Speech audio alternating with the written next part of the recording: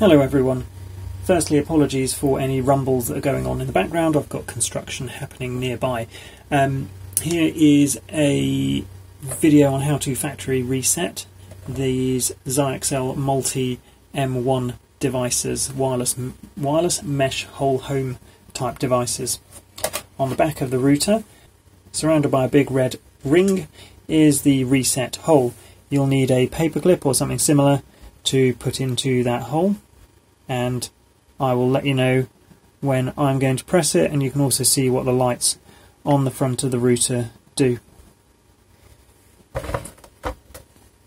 So I'm going to put it into the hole and tap it now, and then let go.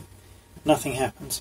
So you can't just tap the reset button.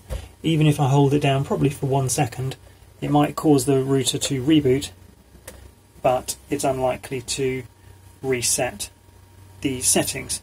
So you need to put the paperclip in and hold, and you'll see what the lights do. So I'm going to press it now.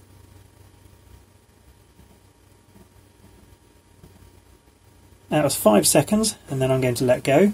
After the 5 seconds, this light changed colour and then started flashing, and now it's starting its boot up process again. So in summary, to factory reset this, hold down the reset button on the back for 5 seconds. If this is until the light flashes on the front. If this has been helpful to you, that would be really helpful to me if you wouldn't mind subscribing to my YouTube channel. You don't need to have the video notifications switched on, but the subscriber numbers really do help. This video will carry on so you can see how long it takes to boot, and I'll let you know when I can see it as a wireless network. So I'm going to be looking for a wireless network that's called ending in 934.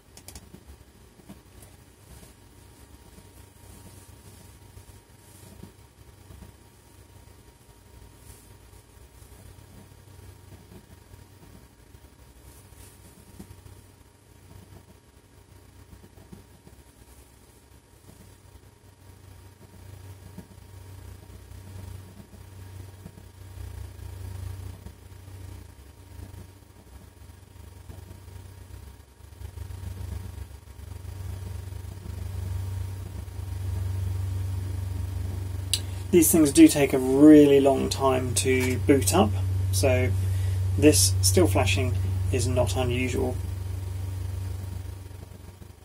I do see Zyxel 934 in my list, and it's guest Wi-Fi as well, so at this point it is now factory reset. It's still flashing away because it's probably still doing something. Oh, there we go. Now it's ready to go through the adoption process where you add it as an additional satellite to an existing setup, or if you download the Multy app, you can also configure it as a router or as the first one of part of a mesh setup. If this video has been helpful to you, it would be really helpful to me if you wouldn't mind subscribing to my YouTube channel. You don't need to have the video notifications switched on, but the subscriber numbers really do help. Thanks very much.